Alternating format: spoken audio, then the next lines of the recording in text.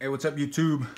It's Edwin coming back at you with another local comic shop pickup. This is number 4, and as I say every week, hopefully a long tradition of me uploading videos of, my local comic shop pickups. This week wasn't really big week, but I did pick up some Marvel books, did pick up some DC books, and I did get one independent book that I traded for with a buddy of mine. We're gonna start off with that independent book this week. I traded for a Mighty Morphin Power Rangers number 25 Black Ranger variant. I showed you in my polybag opening that I got a Red Ranger and a Pink Ranger.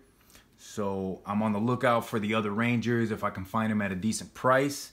So this one, a friend of mine bought a polybag. He opened it up. He got the Black Ranger. He's not a Power Rangers fan. He just kind of wanted to open one up, and he asked me if I wanted to trade. I said sure. What was he looking for? And he wanted me to pick up a new book that was coming out this week. He couldn't make it out to the comic shop, so I said sure thing. So, instead of paying the $15 to $20 that I've seen this go on eBay, I got it for $3.99. So there you go, Black Ranger variant, Power Rangers 25. Moving on into the Marvel books. I got the Avengers No Surrender, number 15. This is Avengers 689, part 15 of the story.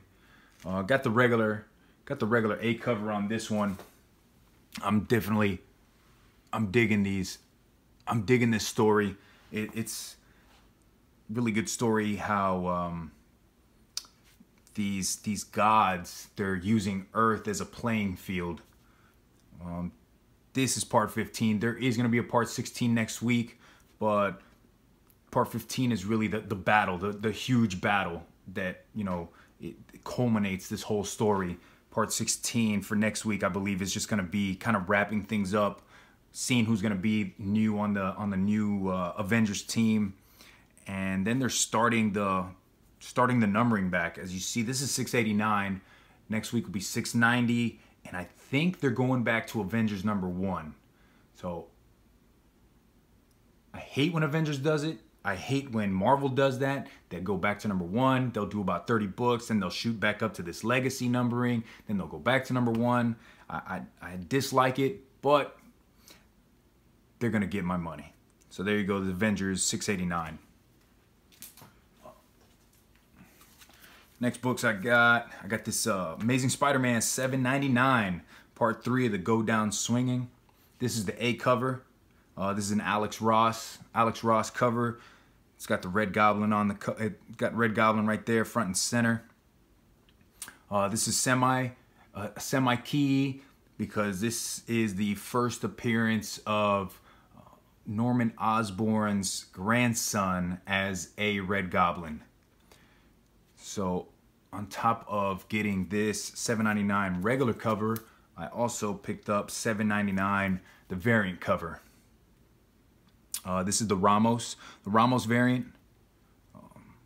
Digging it. I kind of like with the Red Goblin with the fire coming out of his mouth. So like I said, this is the first appearance of Normie Osborn, the grandson of Norman Osborn, as a Red Goblin. So Tuesday night, when word got out that that was happening in this book, that first appearance of that kid, the actual first appearance of that kid, just, I'm not going to say shot through the roof. It's not a $100 book, but it went from being a $5 book to a $25 to $45 book. So what I did when I went to my local comic shop, I went looking around to see if they had it, and sure enough, they had 2 copies. Two copies of it. Amazing Spider-Man 263. This is the first appearance of Normie Osborn. As you can see at my local comic shop, I paid $4 for it, and it's gone up in value. eBay sales, I've seen $25, $35, $40 for this book. So if you can get out to your local comic shop, guys, maybe they're not hip to going online and looking up what other people are paying or buying. See if you can find Amazing Spider-Man 263. This is the first appearance of Normie Osborn. So that's all I got for Marvel. We'll move on to DC. First book in DC. Got Batman and Batman Turtles. Sorry about that light. There you go. Batman Turtles number 2. Batman Turtles Volume 2. It's number 6 of 6. This is the last issue, you know, of this 6-part series. I love this the Eastman covers with all of the Batman books, the Batman Turtles books. I've gotten all the Eastman variants. I just dig the way he draws the characters. I love how he draws Batman. So the story's been okay, not as good as Volume 1. Next book I picked up, Super Sons, number 15. Picked up the variant. I told you with the last Super Sons that I picked up, I love this artist, Dustin Nguyen. I dig the 80-year, you know, this 80-year variants that they're doing with Superman. Definitely wanted to have this. As long as this Dustin Nguyen is drawing these, it looks like a watercolor. You know, these Super Son watercolor. He's done probably the last 6 issues or so. I'll keep buying them. Next book I picked up from DC was this Batman, Sins of the Father. This is number 3. It's a pretty cool cover. You got Batman, you know, Batman here in the background, and DC's version of Spider-Man. They call him Black Spider. Honestly, I think his first appearance was in the last Batman, Sins of the Father. So this story comes from the Telltale video game that came out for PlayStation 4 and I believe Xbox One. It's like a comic book video game. You make decisions in the game. Anyway, so that was a 6-part game, and now this comic series, I think there's going to be 6 or 7 issues. This is a bridge between the first game and the second game. Pretty good. It's like an Elseworld. It's a different universe for Batman. I'm digging it. I like this. I like these books. I like the story. Next one I got. This is probably my favorite cover of all of them. This is Batman 45, and this is the Jim Lee variant. It's got the 80-year, you know, the Superman variant symbol down there. This is classic Jim Lee. This one hasn't sold out as fast as the A cover, which surprises me, because I'm gonna tell you what, I feel like in 10 years, this is gonna be a book that people are looking for. It's happened before with Jim Lee and Batman covers, and this is definitely another one. I love it. I definitely dig. I don't dig the story so much, so I'm not gonna get into it. I read it today. It's got Booster Gold in there, which I'm not a fan of, but I love this. I love that cover. And then the last book, and this week, the 1000th issue of Action Comics came out, and it came out with about 1,000 variant covers.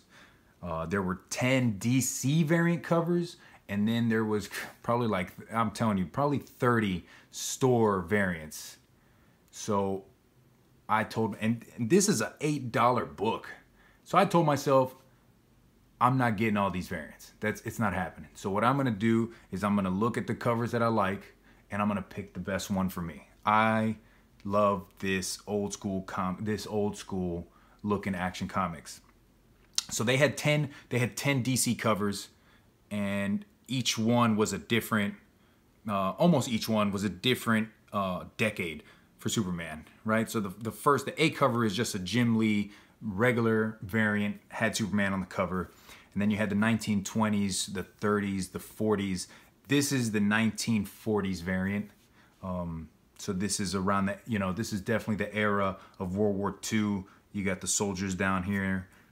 It says smash the Axis, buy war bonds and stamps. So I dig this. It's still open because this, out of all the books that I got, this is the one that I haven't read yet. I haven't had a chance to. I'm probably going to read it after I make this video. So anyways, guys, that's been the 4th edition of Local Comic Shop Pickups with Edwin. Thank you for watching. You know, hit subscribe. I'm trying to get my videos out there. I want to make more videos. I have some CGC books coming here soon, so I'm definitely gonna make a video of that. I've got a trade down in the works right now for some of my older video games. Guy's got some key, like holy grail key books that he's willing to trade for some of my older games, older retro games. So definitely hit subscribe. I'm gonna be putting out videos, you know, weekly, probably maybe 2 videos a week. Hit like on this video, and you know, throw me a comment. Tell me what you like. Tell me what you picked up this week.